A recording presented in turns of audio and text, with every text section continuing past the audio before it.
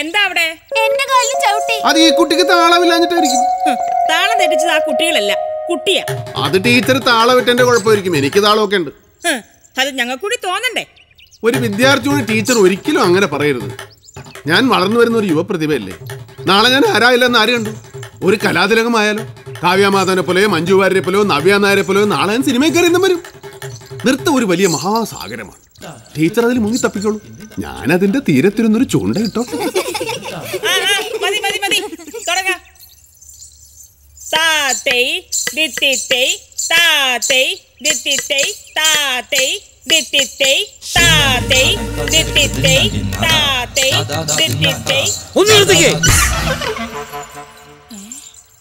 ടീച്ചറെ, ഇവിടെ ഡാൻസ് പഠിപ്പിക്കാൻ ചേർത്തിട്ടേ എന്റെ കൊച്ചിന്റെ കാല് ദേ കണ്ടോ, ഈ പരുവത്തിലായി. പറയടി, ഇതിലേത് കുട്ടിയാ നിന്റെ കാല് ചവിട്ടി ഓടിച്ചത്?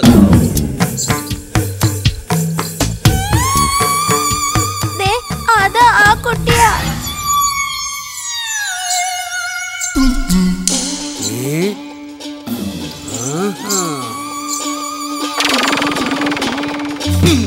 അയ്യടാ, ഇതാ കുട്ടി. എന്റെ പൊന്നു ടീച്ചറെ, ആനയുടെ അടിയിൽ കൊണ്ടുപോയി ആട്ടിൻകുട്ടികളെ ആരെങ്കിലും കെട്ടുവോ? ഇവനൊന്നും വേറെ ഒരു തൊഴിലും ഇല്ല. കോമാളിത്തരം കാണിച്ചോണ്ട് നടക്കുന്നു. ചേട്ടൻ അത് മാത്രം പറയരുത്.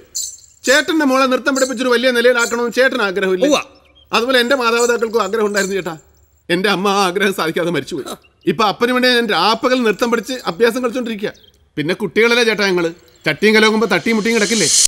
ചേട്ടൻ നോക്കൂ, എന്നെങ്കിലും ഒരു ദിവസം ഞാൻ ഈ ലോകത്തിലെ ഏറ്റവും വലിയ നർത്തകരാവും. ഇത് സത്യം, ശരിക്കും സത്യം. ഫോണടിച്ച് എന്താടാ ഗുലാനെ, ആ കില്ലാടി രാജ വന്ന് ഇവിടെ മൊത്തം അടിച്ച് തകർക്കാണ്. ഒന്ന് പെട്ടെന്ന് വാ. ഞാൻ ദേവൻ. ടീച്ചറെ, ഇന്ന് എനിക്ക് ലീവ് വേണം. എന്റെ ഒരു ബിസിനസ് സ്ഥാപനത്തിൽ ഒരു ചെറിയ പ്രശ്നം, അത് തീർത്തിട്ട് വരാം. Thank you. അയ്യോ, മറന്നുപോയി.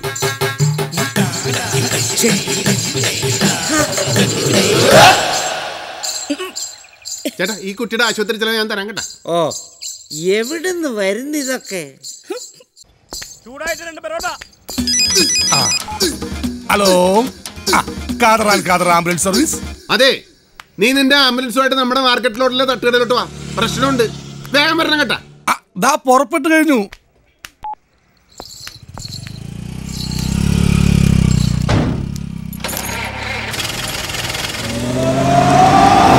അടിത്തറകളിൽ പോയല്ല.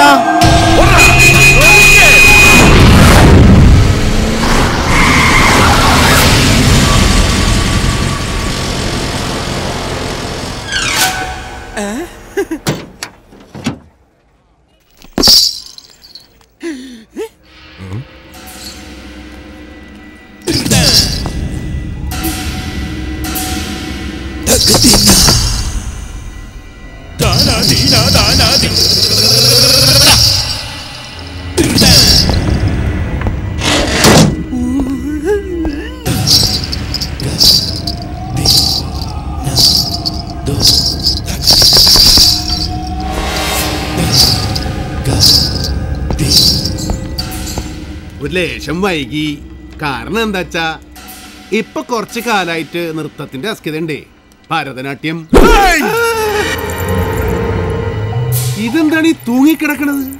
സാനിയ മനസ്സാകാൻ പഠിക്കണ മൂക്കി കപ്പലിട്ടേക്കണ്. സ്റ്റാർട്ട് പണ്ടലാൻ തമ്പി. അതൊക്കെ മുന്നാടി ഒരു ചിന്ത വിചാരം, ഒരു പുലൻ വിചാരം. എന്റെ തട്ടുകടയുടെ ഓപ്പോസിറ്റ് നീ ഒരു തട്ടുകട തുടങ്ങണം അറിഞ്ഞപ്പോ ഞാൻ സന്തോഷം. പാവൻ തമിഴനല്ലേ, നമ്മളെ പാവം മലയാളീസിന് രുചിയോടെ ഇത്തിരി തൈര് സാധവും ഇത്തിരി സാമ്പാർ സാധവും കഴിക്കാവല്ലോ. പക്ഷേ നീ അവിടെ വിളമ്പിയത് മദ്യവും മധുരാക്ഷിയും മയക്കുമരുന്നു. അതുകൊണ്ടാണ് നിന്നെ ഞാൻ ഒറ്റിയത്. എടാ, കുടുംബങ്ങളെ സ്റ്റാർ ഹോട്ടൽ ഉപേക്ഷിച്ച് തട്ടുകട വന്ന് ഭക്ഷണം കഴിക്കുന്ന ടൈമാണ്. ആ നേരത്ത് നിന്നെപ്പോലുള്ള വെടക്കുകൾ വെടക്കത്തരം കാണിച്ചാലുണ്ടല്ലോ, ആ ഫാമിലികൾ 5 സ്റ്റാർ ആവും. അതിന് ഞാൻ സമ്മതിക്കാം. അതുകൊണ്ട് മര്യാദക്ക് എന്റെ പൊന്നുമോൻ തിരിച്ചു പോകും. കുഞ്ഞുമോനാണ് പറയണത്. ഓടാ കില്ലാടി മോനെ. കുലാനടി തുടങ്ങിയാ പിന്നെ എൻട്രിയിലെ ക്ലൈമാക്സേ ഉള്ളു കേട്ടാ. എന്റെ കൊല്ലല്ലേ തല്ലല്ലേ എന്നൊക്കെ പറഞ്ഞ് കീറിയാലൊന്നും നിർത്തുകയല്ല.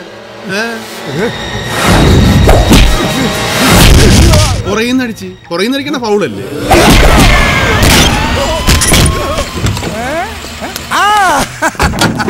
മൂക്കമ്മലൊക്കെ വന്നേക്കണ് തെണ്ടി. ശ്വാസം വിട്ട് ചാവട്ടെ തെണ്ടികൾ. എന്തൊക്കെ പറഞ്ഞാലും ഗുലാനൊരു സംഭവമാണ്. ഗുലാനൊരു സംഭവം അല്ലടാ. ഗുലാനൊരു വെറും സംഭവമല്ല. ഗുലാനൊരു വ്യക്തിയല്ല. ഗുലാനൊരു പ്രസ്ഥാനമല്ല. ഗുലാനൊരു സംസ്ഥാനമല്ല. ഗുലാനൊരു രാജ്യമാടാ. ഗുലാനൊരു കൺട്രിയാടാ. ഒരു കൺട്രി, ഒരു രാജ്യം. എന്റെ ബായിക്ക് ഞാനിവിടെ തറവാടക തരാതെ ചരക്ക് വെച്ചതാണോ പ്രശ്നം? ഞാനിവിടെ ചരക്ക് കൊണ്ടുവന്ന് വെച്ചിട്ട് ഇപ്പൊ ഏകദേശം 30 മണിക്കൂറായി. മണിക്കൂറിന് 10 രൂപ വെച്ച് കൂട്ടിയാൽ തന്നെ തറവാടകയ്ക്കാണ് ഞാനിത് ഇവിടെ വെച്ചിരുന്നെങ്കിൽ 300 രൂപ തന്നിട്ട് എനിക്ക് എടുത്തോണ്ട് പോകാമായിരുന്നല്ലോ. ഇപ്പൊ പണയത്തിന് വെച്ചുകൊണ്ടല്ലേ 500 രൂപ തരേണ്ടി വരുന്നത്. അപ്പോഴും ബായിക്ക് 200 രൂപ ലാഭമല്ലേ? അത് ശരിയാണല്ലോ. അച്ഛൻ എന്താ രാവിലെ തന്നെ കുടിച്ചിട്ടുണ്ടോ? ആ 500 രൂപ നമ്മൾ കൊടുത്താലേ, പിന്നെ അതെങ്ങനെ ലാഭാവും? അതും ശരിയാണല്ലോ. ചേടാ വീണ്ടും എന്നെ പറ്റിക്കാന്ന് വിചാരിച്ചോ? കയറുകൊണ്ട് തലങ്ങും വിലങ്ങും വെച്ച് തരണം. മനുഷ്യൻ അനങ്ങാനും മയ്യ ചെരുങ്ങാനും മയ്യ. എന്റെ കാശ് തന്നെ ഇപ്പൊ ഇവിടുന്ന് എന്റെ കയർ കൊണ്ട് ഇറങ്ങിക്കോണം. കയർ കൊണ്ടുപോകാനാണ് ഇപ്പൊ വരും. ആര് വരാൻ? ഇയാളുടെ കയറ് വാങ്ങാൻ ഇംഗ്ലണ്ടിൽ നിന്ന് വിമാനം പിടിച്ച് ഈസ്റ്റ് ഇന്ത്യ കമ്പനിക്കാര് വരുന്ന റേഡിയോയിലുണ്ടായിരുന്നു. അച്ഛൻ കേട്ടില്ലായിരുന്നു? ഇല്ല. അല്ല, ഈ കയർ ഫാക്ടറി തുടങ്ങാനൊക്കെ ഒരുപാട് കാശ് വേണ്ടേ? ഞാൻ ധനലക്ഷ്മി ബാങ്കിന്റെ ശബരിമല ബ്രാഞ്ചിൽ ഒരു അക്കൗണ്ട് തുടങ്ങിയിട്ടുണ്ട്. എല്ലാ മാസവും 1-ാം തീയതി നട തുറക്കുമ്പോഴേ ബാങ്ക് തുറക്കും. അതായത് 1 മാസം എടുക്കും ചെക്ക് പോയി മടങ്ങി വരാൻ. അതിനകം നമ്മുടെ ചരക്ക് വിറ്റ് കിട്ടുന്ന കാശ് ബാങ്കിൽ അടക്കില്ലേ? ആ സമയത്തിനകം കാശ് അടയ്ക്കാൻ പറ്റിയില്ലെങ്കിലോ? സ്ഥലത്തെ പ്രധാന ദിവ്യനായി നിന്നെ മുൻനിർത്തിയാണ് ഞാനിവിടെ കച്ചവടം തുടങ്ങിയിരിക്കുന്നത്. എന്റെ ചെക്ക് മടങ്ങിയാലും ഞാൻ എന്ത് ഫ്രോഡ് കാണിച്ചാലും ആദ്യം തല്ലി കിട്ടുന്നത് നിനക്കായിരിക്കും. അത് ശരി. അപ്പൊ എന്റെ തടി പടയം വെച്ചിട്ടാണ് ഇവിടെ കച്ചവടം നടത്തുന്നത് അല്ലേ? ഇത് ഞാൻ സമ്മതിക്കില്ല. നീ സമ്മതിക്കില്ല? സമ്മതിക്കില്ല. എടാ ഒടിയൻ ചന്തു. സമ്മതിച്ചു. അല്ല പിന്നെ ഇതാണോ ലോനപ്പന്റെ വീട്? നല്ലൊരു പഞ്ചായത്ത് മെമ്പറാ.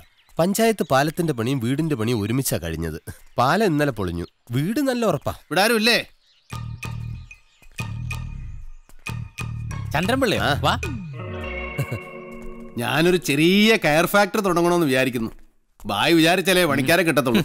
എടോ, ഒരു മഴയത്ത് ചുങ്കത്തറയിലെ കയറുപുരയുടെ ആസ്പെറ്റോ ഷീറ്റ് ഇളകി വീണെന്ന് പറഞ്ഞ് എപ്പോഴും അങ്ങനെ ഒരു കോള് കിട്ടണമെന്നില്ല.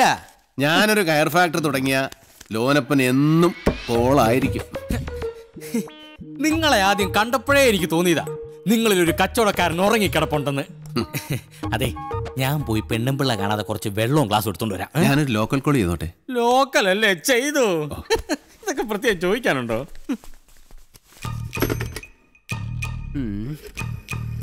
ടെലിഫോൺ എക്സ്ചേഞ്ച് അല്ലേ? ടെലിഫോൺ എക്സ്ചേഞ്ചിലേക്ക് ആരെ വിളിക്കാൻ? ഇത് 365 എന്നാ. എനിക്ക് ഹൈദരാബാദിലേക്ക് ഒരു ട്രങ്ക് കോൾ ബുക്ക് ചെയ്യാനുണ്ടായിരുന്നു. 3258-195. പത്തന കിട്ടുമോ? ലോക്കൽ കോളാന്ന് പറഞ്ഞിട്ട് ട്രങ്ക് കോൾ ബുക്ക് ചെയ്യുന്നു. ഹൈദരാബാദിൽ നിന്ന് ഒരു ഗോപാലകൃഷ്ണൻ എന്റെ കയ്യിൽ നിന്ന് കയറ് വാങ്ങിച്ചോളാന്ന് പറഞ്ഞിട്ടുണ്ടായിരുന്നു. അയാളെ വിളിച്ചതാ. 55 രൂപ മുടക്കി ഒരു പൈന്റ് വാങ്ങി കൊടുത്തിട്ട് 85 രൂപയുടെ കോൾ ചെയ്യുന്നു. ഞാൻ അപ്പോഴേ പറഞ്ഞല്ലേടാ ലോനപ്പന് നല്ല കോളായിരിക്കും. മീൻ കുറച്ചെടുത്തു തിരിച്ചു വിളിക്കാമെന്ന് പറഞ്ഞു. ഇതാ ലോക്കൽ കോളിന്റെ കാശ്. എന്താ സുഹൃത്ത് ഇത്? ഒരു ലോക്കൽ കോളിന് ഞാൻ ഇങ്ങനെ കാശ് മേടിക്കാന്ന് പറഞ്ഞാൽ ഞാൻ വാങ്ങിക്കല്ല. ഒരു ചില്ലി കാശിന് പോലും മറ്റൊരാളെ ബുദ്ധിമുട്ടിക്കുന്നത് എനിക്ക് ഇഷ്ടമല്ല. ചന്ദ്രപിള്ളക്ക് അറിയാം. എന്താ ചന്ദ്രപിള്ള പറ, ഈ പൈസ ഞാൻ മേടിക്കണോ വേണ്ടയോ?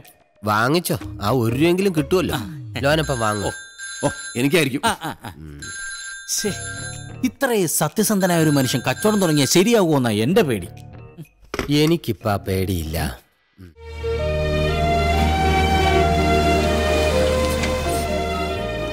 കുഴലിട്ട കൂൾ ഡ്രിങ്ക്സ്.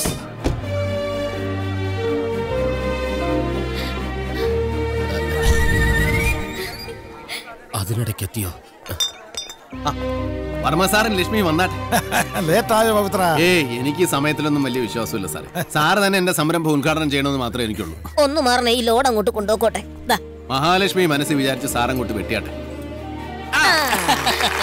പിള്ള എന്താ അങ്ങോട്ട് പോകത്തത്? അങ്ങോട്ട് പോയാൽ ഞാൻ അകത്താവും. അല്ല, അകത്ത് ഭയങ്കര ചൂടല്ലേ, ഞാൻ ഇവിടെ നിൽക്കാം. സാറിന് വല്ല ജ്യൂസോ സ്ക്വാഷോ ഒക്കെ കൊടുത്ത് നല്ലവണ്ണം റിലാക്സ് ചെയ്യും. എന്നിട്ട് മതി നമ്മുടെ ഡെപ്പോസിറ്റിന്റെ കാര്യമൊക്കെ സംസാരിക്കാൻ. വന്നാട്ടെ.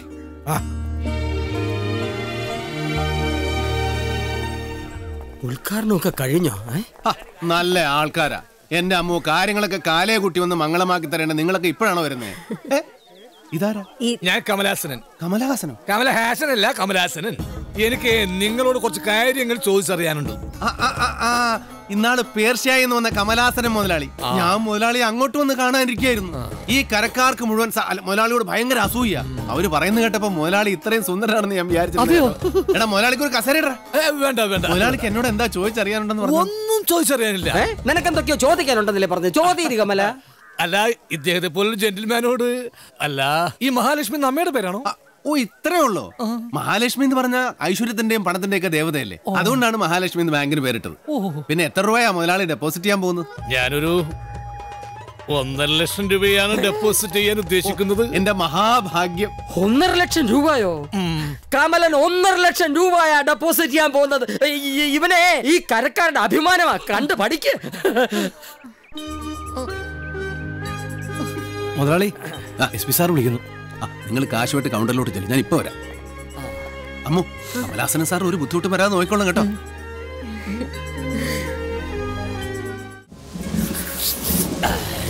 Good morning sir.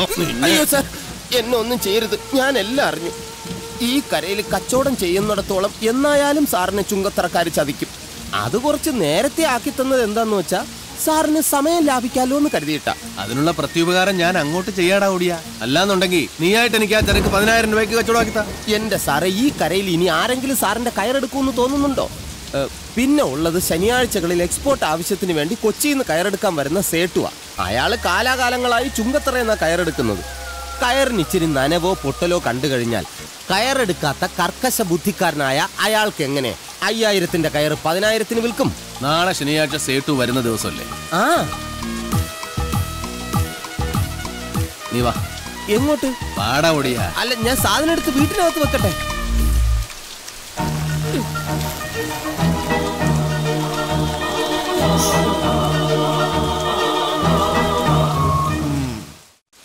അതെ, നമ്മളാ ഇത് ചെയ്തതെന്ന് ചുങ്കത്തറക്കാർ അറിഞ്ഞാൽ? ചുങ്കത്തറക്കാർ അറിഞ്ഞാൽ എന്താ? അവന്മാര് മഹാകള്ളന്മാരല്ലേ. അനാവശ്യം പറയരുത്. എന്താ ചുങ്കത്തറക്കാരെ പറ്റി പറഞ്ഞാൽ നിനക്കെന്താ? അതല്ല, കള്ളന്മാരെ കുറിച്ച് അനാവശ്യം പറയരുതെന്ന്. ഓ അങ്ങനെ. ആ, കയറ്. കയറ് ഇതിനകത്തല്ലേ? എടാ മുകളിലോട്ട് കയറാൻ. ഞാനാ കയറാനാ? എങ്ങനെ? എടാ പെരുങ്കള്ള, നിനക്ക് കയറാൻ അറിഞ്ഞൂടെ? പോയി കയറാം. ഇങ്ങനെ പെട്ടെന്ന് പോയി കയറാം. ഇതെന്താ അരുക്കുറ്റി ശാന്തയുടെ വീടെങ്ങനെയാണോ?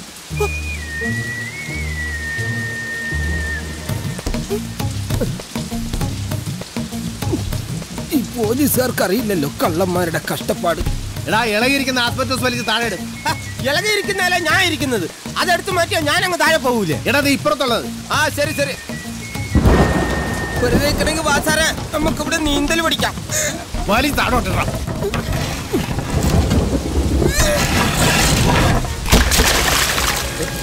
ഓക്കെ. പായലുള്ളതുകൊണ്ട് പെട്ടെന്ന് താഴെ പോവാം.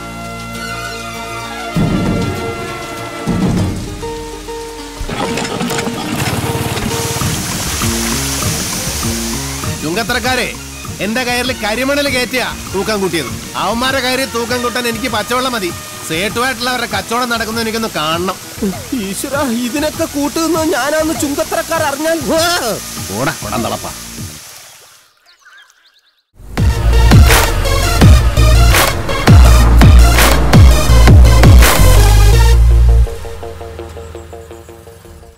കൊള്ളാം. കലക്കൻ അഗ്രികൾച്ചർ വർക്ക് എന്ന് വെച്ചാ വാസ്തുഹാര. എന്ത്? ആശാരിപ്പണി ബ്രദറെ. ഓ യാ യാ.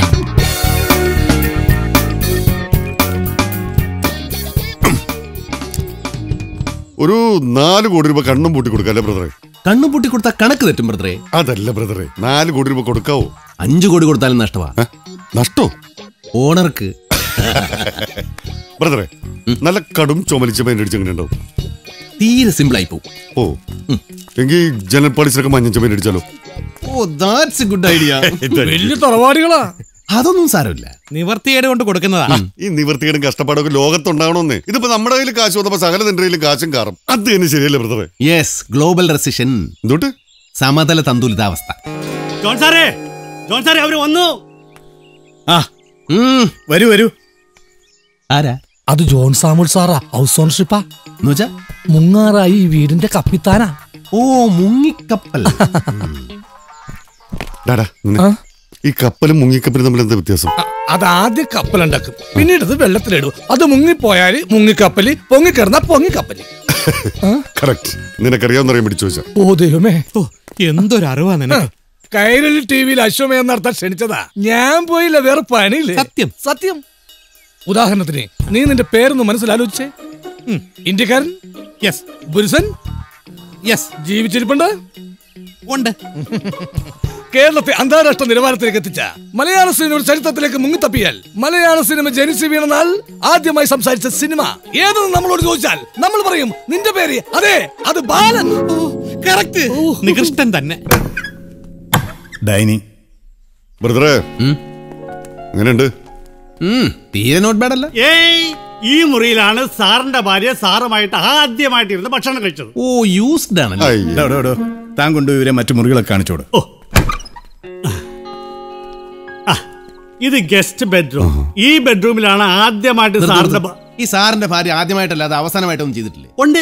ദേ, ഈ കാണുന്ന ഫാനിലാണ് സാറിന്റെ ഭാര്യ അവസാനമായിട്ട് തൂക്കിച്ചെത്തത്. ഓ, ഡെഡ് എൻഡ്. ടോയ്ലറ്റ് എവിടെ? അതെ, ഷെറിൻ ആത്മഹത്യ ചെയ്തതാ. മാനസിക വിഭ്രാന്തിയായിരുന്നു. മാനസിക വിഭ്രാന്ത് എന്ന് വെച്ചാ മനസ്സിലുണ്ടാകുന്ന ഒരുതരം ഭ്രാന്ത്. ഓ, ഞാൻ കൊന്ന് കെട്ടിത്തൂക്കിയതാ. പ്രേതശല്യമുണ്ട്. എന്തൊക്കെ കഥകളാ. ഒന്നും മറച്ചു വെച്ചിട്ട് വേണ്ട, നല്ലവണ്ണം ആലോചിച്ചിട്ട് മതി. അത് ഈ പ്രേതം പറഞ്ഞു. ഓക്കെ, സംഭവങ്ങളാ. വീട് പഴക്കമുണ്ടെങ്കിലും ഓക്കെ. സ്ഥലം തീരെ അങ്ങോട്ട് മോശം പറയാൻ പറ്റില്ല. ആയിക്കോട്ടെ, സ്ഥലവും വീടും പറമ്പും പ്രേതവും പിശാച്ചും ഒക്കെ കൂടി ലാസ്റ്റ് എന്ത് തരണം ഉള്ളത് പറ. അങ്ങനെ വില പറയാൻ ഞാൻ എന്താ പറയാ? വേണ്ട, ഞങ്ങൾ പറഞ്ഞോളാം. മൊത്തം ഒരു 2 രൂപ അങ്ങോട്ട് തരും. 2 crores. കോൻ പറയുക ക്രോർപതി. വില കുറവാണെന്ന് ഞാൻ പറയില്ല. എന്നാലും എനിക്കൊരു 3 കോടിയോളം ആവശ്യമുണ്ട്. പിന്നെ മക്കളുടെ പഠിത്തം തീരാൻ ഒരു 6 മാസം. അത്രയും കാലത്തെ അവരുടെ പിന്നെ ചേട്ടൻ അതും കൊണ്ട് അങ്ങനെ നിർത്തണ്ട. മക്കളുടെ പഠിത്തം തീരുന്നവരെ ചേട്ടന് വരാൻ പോണ വാദത്തിന്റെ ചികിത്സയുടെ ചെലവും ഇവിടെ പറമ്പിൽ കൂർക്ക് പറിക്കണ പണിക്കാരുടെ ചെലവും കൂടി അങ്ങനെ തന്നാലോ? ഇതെന്താ നേരത്തെ ബ്രദർ പറഞ്ഞ സുമലത തുന്തിലിതാവസ്ഥ? അതാ ബ്രദർ. ഒരു കാര്യം ചെയ്യും, ചേട്ടന് ഒരു 2.5 രൂപ അങ്ങ് തരും. അയ്യ ബ്രദർ, എന്തിന്? ഓട്ടെ ബ്രദറെ, ആവല്ലേ, ആലോചിച്ച് തീരുമാനിക്കും. അങ്കിൾ ആലോചിക്കട്ടെ.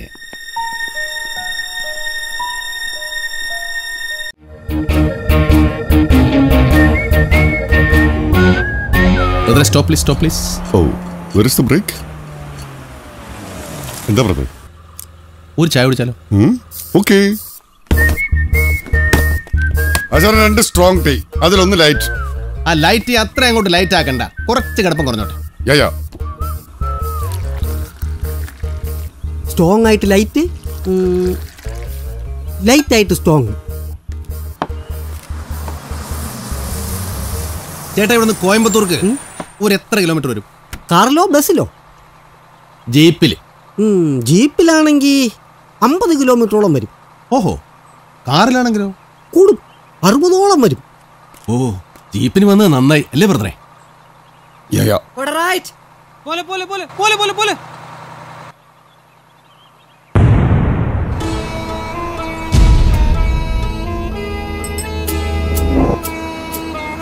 ഏയ്, പോലെ വഴി വിടല്ലേ ബ്രദറെ.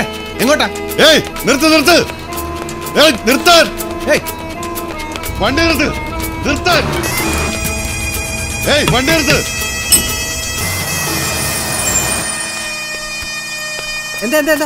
ഇങ്ങോട്ട് മാറാൻ വേണ്ടി. അതന്നെടാ. അതെ, എന്താ എന്താടോ? ഏയ്, ആള് മാറിപ്പോയി. താൻ ഉദ്ദേശിച്ച ആളല്ല ഞാൻ. ഇയാക്കെന്താ പ്രാന്താണോ? അയ്യേ, സോറി. വെറുതെ മനുഷ്യനെ കിടത്താൻ.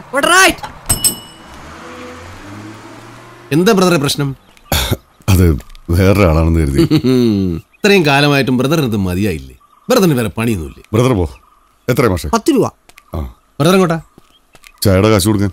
വേണ്ട, ഞാൻ കൊടുത്തോളാം. ഏയ്, കുഴപ്പമില്ല, ഞാൻ കൊടുത്തോളാം. ചായ കുടിക്കണമെന്ന് പറഞ്ഞാൽ ഞാൻ കൊടുത്തോളാം കാശ്. എന്നാലേ ചായക്ക് ഓർഡർ കൊടുത്ത് ഞാൻ കൊടുത്തോളാം. വെറുതെ പ്രശ്നം ഉണ്ടാക്കില്ല.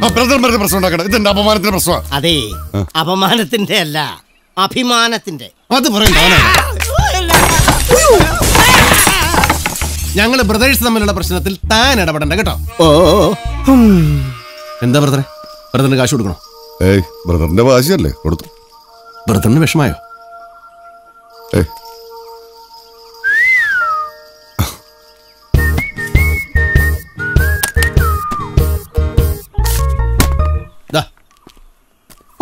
തരുവേ എന്നല്ലേ താൻ പറഞ്ഞത്? അത് ചായയുടെ ഈ കട തല്ലി പൊളിച്ചതിന്റെ കാശാണ് തരും.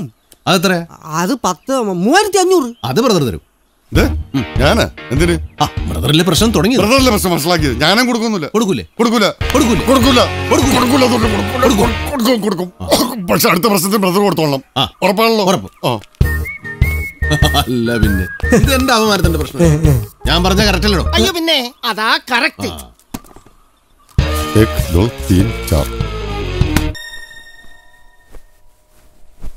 എന്താ പാക്ക് ചെയ്യായിരിക്കും? നടക്കുന്ന കച്ചവടമാണെങ്കിൽ വിളിച്ചാൽ മതി എന്ന് പ്രത്യേകം പറഞ്ഞിരുന്നല്ലേ, വെറുതെ മനുഷ്യനെ മെനക്കെടുത്താൻ. എന്നിട്ട് അയാളുടെ ഒടുക്കത്തെ വിലയും കൊട്ടക്കണക്കിന് ബാധ്യത. പോട്ടെ സാറേ, അങ്ങനെ 2 മക്കളെ ഡോക്ടറാക്കാൻ പഠിപ്പിക്കാനാ.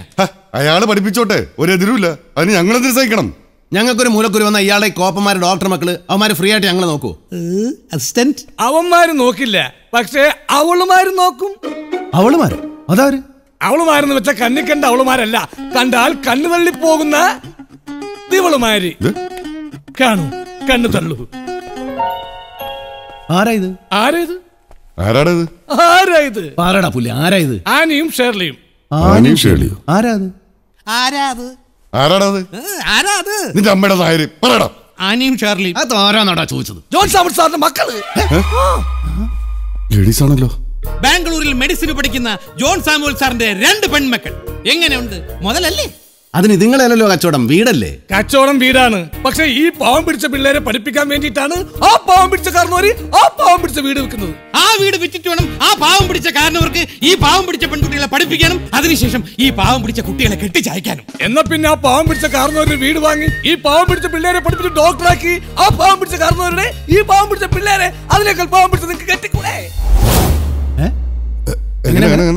ഇതിപ്പോ ഒരേ വീട്ടിൽ ഒരുമിച്ച് വളർന്നവർ, ഒരേ പഠിപ്പ്, കാണാനും ഏകദേശം ഒരുപോലെ. ഒരു വിധത്തിൽ പറഞ്ഞ ദൈവം കൊണ്ട് എത്തിച്ചതല്ലേ ഇവിടെ. നിങ്ങളുടെ 2 പേരുടെയും കല്യാണം ഒരേ ദിവസം ഒരേ പന്തലിൽ. അതോടെ പശുവിന്റെ ചൊറിച്ചിലും മാറും, കാക്കയുടെ കടിയും തീരും. എന്തേ? പക്ഷെ അതിന് ഏതിന്? ഇതിലേതിനെ വേണമെങ്കിൽ സാറെടുത്തോ, തർക്കമില്ലല്ലോ. 2 ബെസ്റ്റ് അല്ലേ? അതല്ല, അങ്ങോട്ട് സമ്മതിക്കണ്ടേ? അങ്ങോട്ട് സമ്മതിക്കും. ഒരു വിധത്തിൽ പറഞ്ഞ അവര് നിങ്ങളെ പോലെ തന്നെ. വെള്ളമടിക്കോ? അതല്ല, അവർക്കും കല്യാണമൊന്നും ശരിയാവുന്നില്ല. അമ്മക്ക് ഭ്രാന്തായിരുന്നെന്നും തൂങ്ങിച്ചത്താണെന്നൊക്കെ പറഞ്ഞ് poor girls, sorrowing father. അതും പോരാഞ്ഞ് അതുങ്ങളെ പൊക്കാൻ നടക്കുന്ന 2 ഗജപോക്കറികളെ കൊണ്ട് പൊറുതി മുട്ടിയിരിക്കണം. അങ്ങനെ കാര്യം പോട്ടെ, ഈ പെൺകുട്ടികൾക്ക് ഇഷ്ടമാവണ്ടേ? ഇഷ്ടമാകാതെ എവിടെ പോകാൻ? സാറിന്റെ കാര്യം കുഴപ്പമില്ല, പക്ഷെ ഈ സാറിന്റെ കാര്യം ഒരു കുറവില്ല. നല്ല കറുത്തവാടി, കറുത്ത മീശ, എന്തിന്റെ കേടാ? ബ്രദറെ എന്ത് പറയണം? അയാള് വീട് തന്നെ വെക്കാൻ നിൽക്കുക, കയ്യിൽ 10 പൈസ കാണുക. അയാൾക്ക് എന്തിനാ ബ്രദറെ പൈസ? പൈസ ആവശ്യത്തിന് നമ്മുടെ കയ്യിലില്ലേ? അതല്ല, പൊക്കം കുറച്ച് കുറവുണ്ടോ? അവർക്ക് എന്തിനാ ബ്രദറെ പൊക്കം? പൊക്കം ആവശ്യത്തിന് നമ്മുടെ കയ്യിലില്ലേ? പക്ഷെ അല്പം പ്രായം കുറവുണ്ടോ? എന്ത്? അത് ചിലപ്പോ നമ്മളെക്കാൾ ഒരു 10 വയസ്സ് കുറവുണ്ടായിരിക്കും. 5 വർഷം കഴിഞ്ഞാൽ പിന്നെ 5 വയസ്സിന് വ്യത്യാസമല്ലേ ഉള്ളൂ. അത് സാരില്ല. അത് ശരിയാ, 10 വർഷം കഴിഞ്ഞാൽ സെയിം ഏജ്. അപ്പൊ ഓക്കെ. അപ്പൊ 20 കൊല്ലം കഴിയുമ്പോ അയ്യോ ഈ കൊച്ചുങ്ങൾ എവരെ കാണാൻ 10 വയസ്സ് മൂത്തതാകൂ. അപ്പൊ പിന്നെ ഞാൻ ബ്രദറെ എന്നാ പിന്നെ ഫിക്സ് ചെയ്യല്ലേ?